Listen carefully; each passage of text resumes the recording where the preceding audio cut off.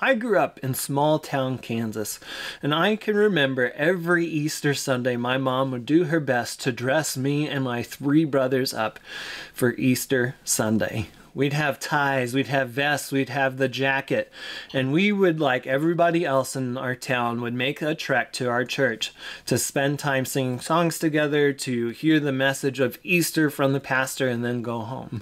And I grew up in a family that went to church every single Sunday, but we noticed on Easter Sundays there was a unique group of people that would come only for that Sunday and then Christmas Eve that had this felt need to show up on those particular days, but never would show up to church any other day. But we've probably seen a shift in our culture away from that in many of our communities that we need to address with our new approach with Easter marketing. Hi, my name's Michael Tuszynski. I am the founder of Church Media Squad, and I'm here today to encourage you to think outside the box this Easter. So like I said, I grew up in small town Kansas, but now I am located in the state of Utah.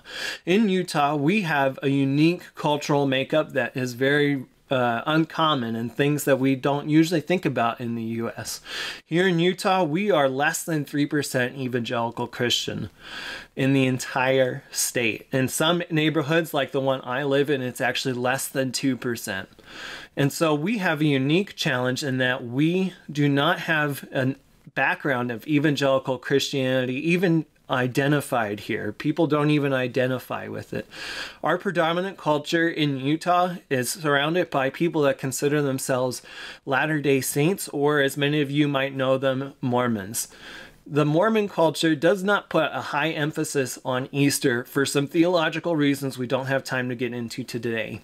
But the main point is that here in Utah, we have a culture that does not put a high value on Easter. They don't think to themselves, oh, it's Easter Sunday, I got to make sure I got to get my family to church this Sunday.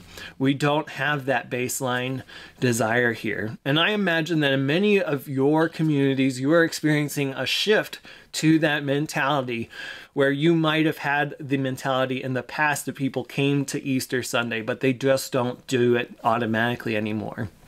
So what do we do in a culture that is moving away from seeing Easter as the primary reason to come to church? In Utah, we have a cultural makeup of people that are around 29 to 32 years of age. They have 2 or 3 kids at home. They're college educated.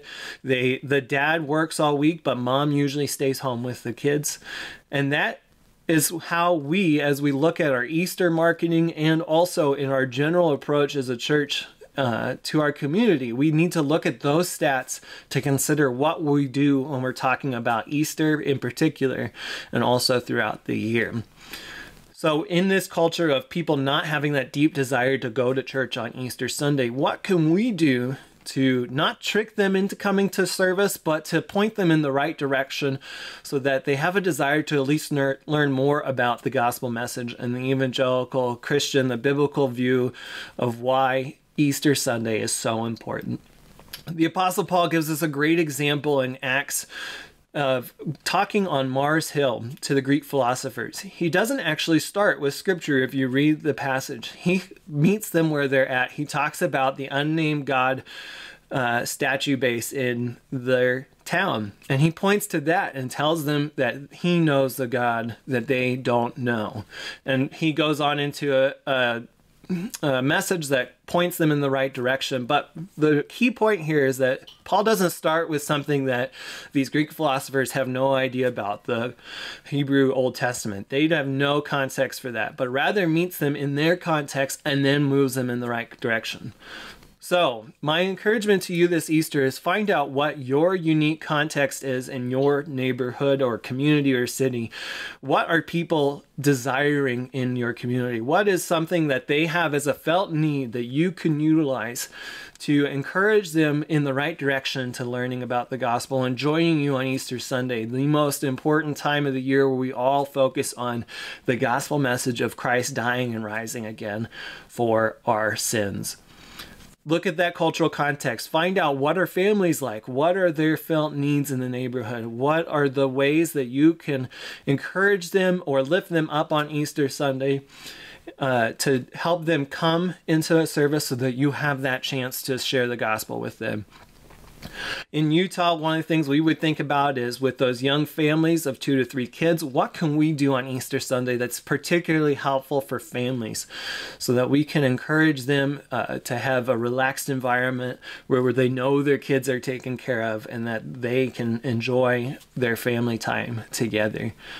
That's my tip for you this Easter. Think about ways that you can connect with your community where they are at and draw them into the gospel message of Easter Sunday. Again, my name is Michael Tuszynski. I really hope and pray that God is able to increase your gospel and kingdom impact in your community this Easter.